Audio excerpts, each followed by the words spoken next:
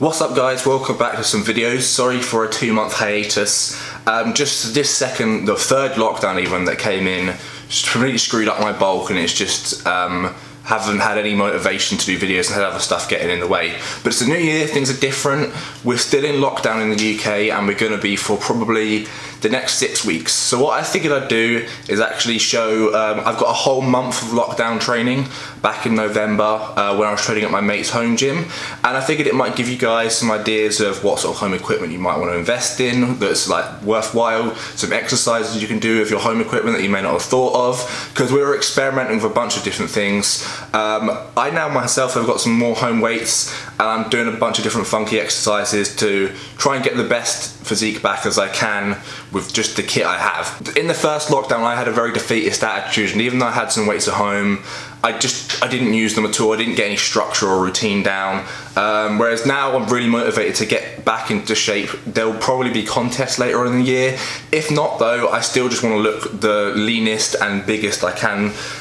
My bulk was kind of screwed up, but I am still growing, and now I'm actually doing more of a recomp. But we'll get to all of that in different videos. Today I just wanted to go over a whole month of training and just talk about it. So let's get on with it. So I'm going to show you a bunch of different training days that we did across the course of a month, and they were of varying degrees of intensity. The main problem we had with the garden gym in November, when the temperatures started to drop, it became quite difficult to bear training in it.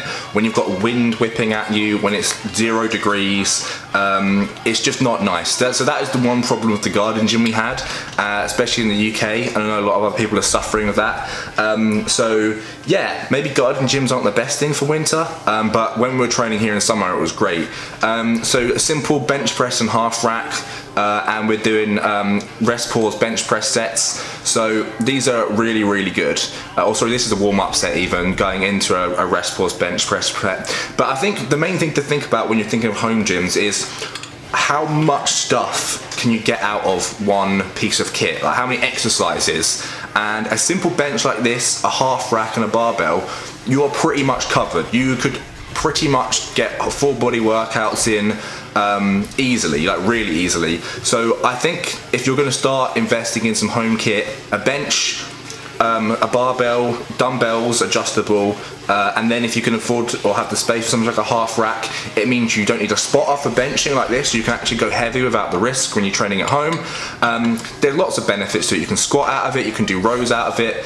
There's all kinds of just useful things. So this kit here is what I would begin with, and, you know, build up some plates. And with that alone, you can do a lot of good routines. A lot of my clients have, over the course of the last year, switched to training at home because they've had the money to build a home gym, and with the situations of gyms and everything, it's just better to have access to your own at any time you want. It's convenient. You don't have to be at their opening hours. You could train at 4 AM if that's preferable to you.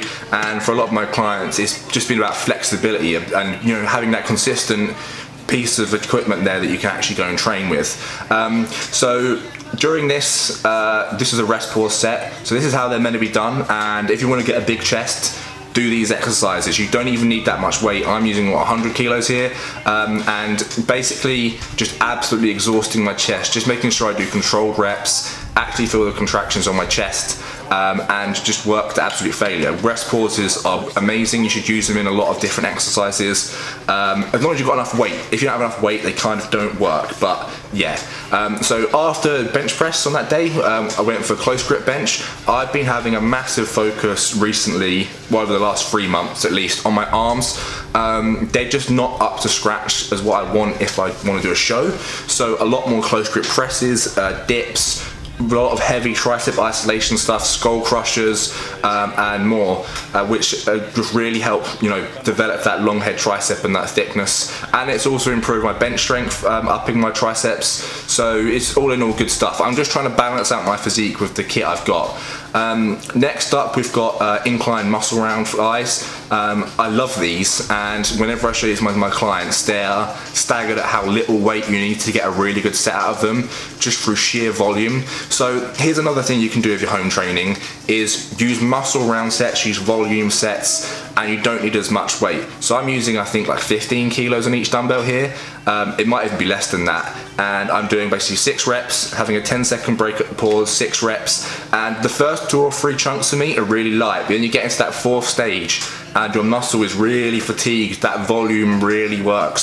So you don't always, people get it in their head that they have to lift really heavy to get good contractions and, you know, to grow. But actually you can do a lot of really high volume stuff with minimal weight and just use different training methods. So these muscle rounds are good with the really short rests in between each. It's just, think about intensity when you're training, and there are ways to get the intensity with some basic kit. Here's something that you might not have thought to do, is an across body press with a band.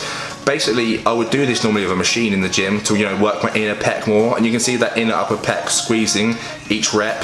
But I actually found with a resistance band it was almost even better than with a machine. So in future I might load up pec deck machines with resistance bands, because you, at that peak contraction, you get such a squeeze with a band compared to a machine, and it's really awesome.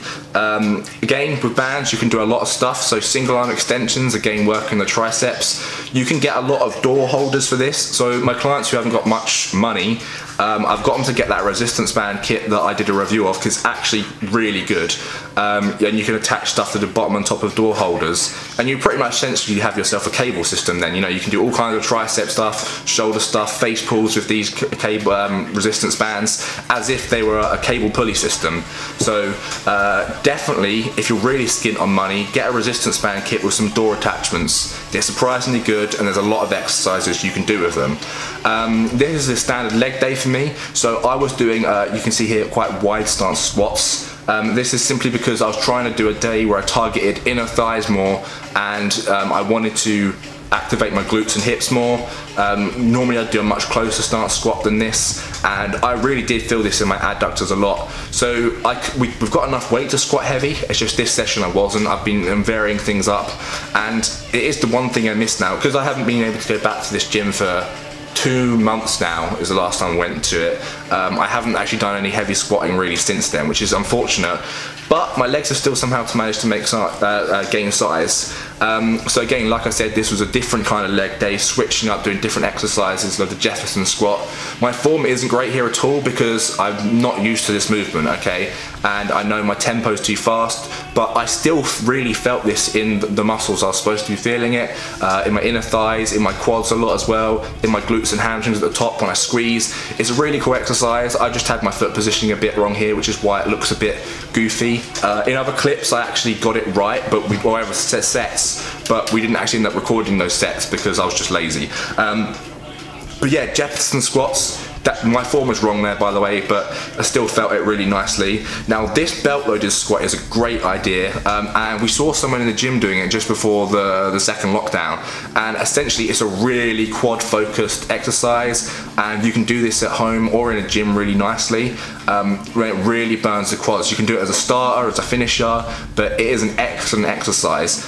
It's pretty much almost replicating a hack squat in a movement, in a way, the way it forces your legs to move forward and put pressure on your quads, or at least that's how I was trying to do the exercise. So all you need for that is a landmine attachment, a barbell, and a little belt like that, which wouldn't actually cost you that much money. And with a landmine attachment as well, there's a lot of different exercises you can do. You can do rows, all sorts. So just think about those sort of things when you're going to invest in kit. A landmine is great, you know. So we did that. Then a different leg session. So this one you can see I'm squatting closer stance, and I'm squatting in my trackies this time. Unfortunately, doing this actually ripped them. There's like a nice strain mark at the back of them, so don't squat in Vanquish trackies. They will not take the stretch. They're nice stretchy material, but not that stretchy. So yeah, then I did some heavy working sets. This would be my standard leg day sort of thing. If I went to a gym, I'd start off with the heavy squats, 4 or 5 sets of 10, a moderate to heavy weight, so 150 kilos is about the right range for me. Each week I was trying to push it up a little bit, so either do an extra set or push the weight up by like 5 kilos, so next session I might have done 155. But basically I was just really focusing on progressive overload, the training basics, and it has helped me regain a lot of my lost progress. because basically I didn't train for a good 5 months during the first lockdown. I lost a lot of size, I gained a lot of body fat, but it's all coming back quite quickly just from being consistent with training and using what kit we have to get the most out of it. So this is a nice little workout here. So we've got a nice fat, easy curl bar, and essentially what we're doing with that is overhand curls, because my forearms are very weak. Or you could use fat grips on a regular easy curl. So basically forearm overhand curls, superset with some regular dumbbell curls with a nice squeeze contraction to get full hit of the arms. And again, we're using a half rack to chuck weights in and out. Obviously, a really useful piece of kit. And then just squeeze reps. But you can see here I'm in my hoodie, and it was already quite chilly on this day, and it just, after this date, it just got colder and colder and colder, and I eventually stopped training there because it was just hurting my joints to train in 0 degree, and I would get so sweaty in my clothes, take them off, the cold air would blow and I'd get freezing cold, and it was just the most horrible environment to train in. I would have rather it be absolutely boiling hot, to be honest, and overheating. So yeah, another exercise again, skull crushers. I'm doing a hell of a lot of these in different variations, behind the head, lying, all sorts. And my triceps were really weak 2 years ago, and I've just been consistently hitting them, different angles, different exercises. And it's really helped me progress them. Even throughout all the lockdowns, my triceps have been growing. My arms are the one thing that have like consistently improved despite everything else sort of going wrong, because it's always fun to train arms as well. And it'll bring me on to a point in a minute about how you can train during lockdown and not be despondent and not sort of be defeatist about it like I was the first time. So what you can do is think about what kit you've got or what kit you might invest in, and with small amounts of weights you can still build body parts pretty nicely. I think at the moment I have 40 kilos of weights, a barbell and 2 dumbbells, right? And that is actually plenty with a couple of resistance bands added in. My shoulders have been regrowing again, my arms have been adding some more size. I've been really focusing on the intensity of my workouts and how I'm training and just making sure it's structured. And I'm not just quitting. Like a lot of people, when the gym's shut, the motivation goes to train at home. You think, what's the point? I don't have enough stuff to do what I could in the gym. But actually, just use a bit of creativity, think a bit, and maybe focus on a weak area that you can train, or a weak area of your general physique and health. So it might be that you never ever ever do cardio when you go to the gym. Well, this is your chance to start getting your cardio fitness up. A lot of my clients, some of them have literally no kit, so I've been telling them to do HIIT Tabata classes. You can follow them on YouTube, or you can come up with your own to really focus on a body part, and they are brutal. If anyone's ever actually done a full HIIT Tabata workout, they're nasty. They really get your muscles sore, as well as getting your top end cardio fitness up there. They're proper all out, max out sort of sessions, and I used to teach them at Pure Gym. I hated teaching them because they were so hard, but I also loved it at the same time because they burn so many calories. When I was working at that gym doing those classes, I lost weight so quickly, pretty much partly from the 45-minute classes I was having to do a couple of days a week, on top of my regular training. So, and that's something you do with no kit whatsoever, or maybe you can get a step, to make it a bit more interesting, but you don't actually need anything much to really get yourself in better shape. A lot of the time it's up in here, and my mindset has been completely wrong for a lot of last year, and I finally got back into the right headspace. And a lot of people, it's difficult. It's literally my job to coach and train people, and I've been struggling to motivate myself to train and get back into better shape. And it sometimes just takes a kick or something to get you going again, get that spark going, get that motivation back. So hopefully this video has given you some ideas. It gets your spark back for training at home. Don't just give up. If you're really struggling for ideas, or really just struggling to train at home, or you can't get your diet right at home and you just need that accountability, you need that help, I am doing discounts on my coaching for all throughout January. So whether you're in lockdown in the UK, unfortunately, or whether you're anywhere else in the world and you really just want to improve how you look, I learned a lot last year, and I've learned a hell of a lot of new exercises. I'm doing a private exercise library for all of my clients. So basically it's me going through the exercise, describing exactly the different motions, how you're supposed to be doing it, where to feel the contractions, and all the different variations of the same exercise. And I'm slowly building up a library so that you can go through and see an exact, quick, simple tutorial on how to do the exercise, and it just makes it a lot easier. And I don't think that many coaching services of individual people have that. Some of the bigger website ones have like videos, instructional videos, but I've already got a few out for people, and I'm doing more. And basically, last year I was doing a lot to add to my coaching service, as I couldn't really do much to improve my physique. But now, getting back at it, I know this year there'll be contests going, gyms will reopen soon enough, things will get back to normal. So rather than moping around for the start of the year waiting for that to happen, why not just get started right now? There's no excuse to wait, just get cracking. You can start dieting now without a gym, you can start doing some exercise now without a gym, trim down body fat, gain some muscle. You don't have to have weights to do that. So yeah, I hope this was a little bit of a January motivational video, and giving you some ideas of, you know, bits of kit you might invest in that aren't too expensive. And the thing is, if you get them, the weights kit doesn't really devalue, so you can just sell it afterwards. So it's kind of, you're not really risking anything by buying it. And when gyms reopen in the future, you could just flog it again. But yeah, this has been the video. I hope you enjoyed. I have got more coming. I'm sorry for the 2-month break. I've just not been in the motivational phase to make videos, but now that's back as well. I'm really full steam rolling.